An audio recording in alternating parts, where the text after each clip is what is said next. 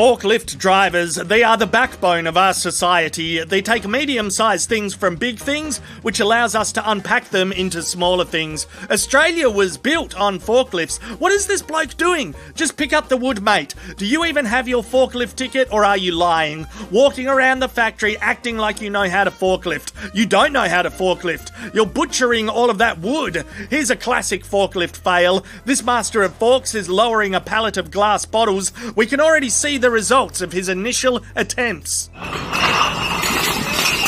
Fuckity fuckaroo. I say walk away, mate. Let the problem marinate and it'll sort itself out in time.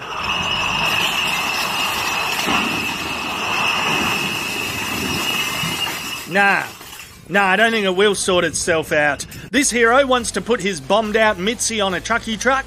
He needs to get it to Daz for a service. Oh, disaster strikes! No new oil filter and windscreen wipers for you.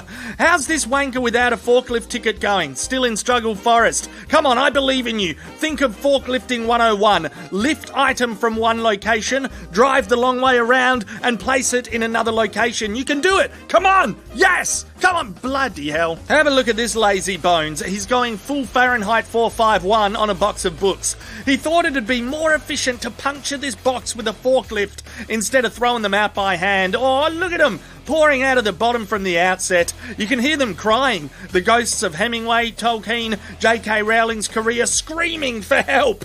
But nah, they're fucked. There's no way this guy has his forklift ticket. It is known. Throwing out a box of books indicates he did not pass the written exam.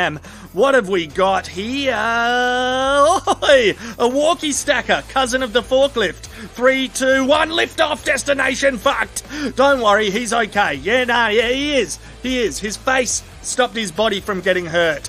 Meanwhile, at the fish delivery place, we have a 3-crate combo, which should have been a 2-crate combo. Oh, that's nasty. You can smell it through the screen. As Marco Polo once said, fish out of water. Cut to a dickwad of Pepsi. Oh no! Pepsi down! Crikey, we've lost a lot of good Pepsi. Whose job is it to clean up? Does a forklift driver need to own it and clean up his or her mess? I'm not familiar with forklift fuck-up etiquette.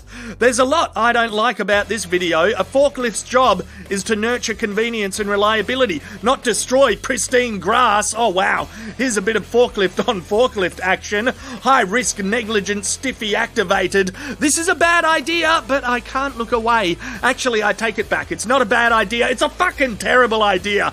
These forklifts are not compatible together. End the relationship. End it before you kill too many appliances. Alrighty, give us closure. Come on, mate. You got this. Pick up that chunk of wood. Pick it up. Come on, do what you gotta do. Circle round, pivot, fucking hard right. You're leaving. No, you don't. He's actually leaving. What are you doing? You're trying to knock off early? Go back. Pick up that chunk of wood. Look, come on. Look, all the other chunks of wood there are missing it. They need their buddy. Fuck me. Okay, fine. Nah, he's gone. Oh well, that concludes my forklift video.